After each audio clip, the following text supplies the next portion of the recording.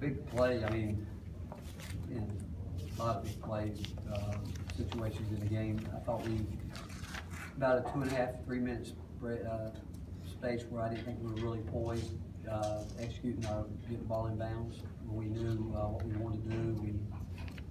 Two different guys took it out. They shouldn't have taken it out.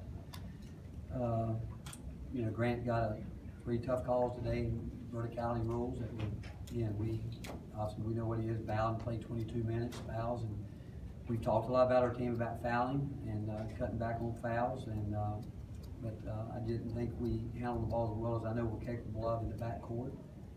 We felt anytime we got into the half court we could get whatever we wanted, and defensively we were good for the most part. And this is a team that scores a lot of points, and the final score 95 points is deceptive because I don't think I've ever coached a game where 2 teams scored 42 points in 5 minutes in an overtime. But I really appreciate the effort that group at the end. They haven't played together all year. They just went out and battled and kept trying to find a way to stay in the game. And but conference play, it's really impressed coming here to play basketball. I love Arkansas crowd. It's like our crowd back home. They love the basketball and they enjoy good basketball. And but we've got to again just we played well enough and hard enough, but we weren't poised enough for the regulation time.